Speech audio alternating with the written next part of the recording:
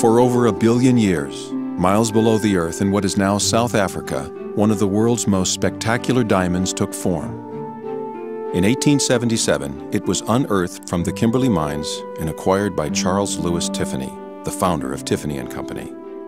The enormous yellow diamond was cut from its raw weight of over 287 carats to 128.54 carats.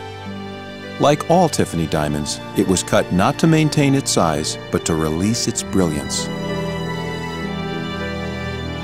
When Mr. Tiffany unveiled the Tiffany diamond at World's Fairs, visitors came from every continent to bask in its smoldering glow. But a beautiful diamond expresses even more charisma in a beautiful setting, as it did in a necklace created by renowned Tiffany designer Jean Schlumberger to promote the film Breakfast at Tiffany's in 1961. In 1995, the Tiffany diamond was mounted in Bird on a Rock, another Schlumberger design, and it remained in this charming setting for 17 years, delighting visitors to Tiffany's flagship store in New York. Now Tiffany is proud to present the stone in a phenomenal new necklace created to celebrate Tiffany's 175th anniversary. It pays tribute to the Tiffany diamond, a gift from nature that Tiffany has been privileged to share with the world.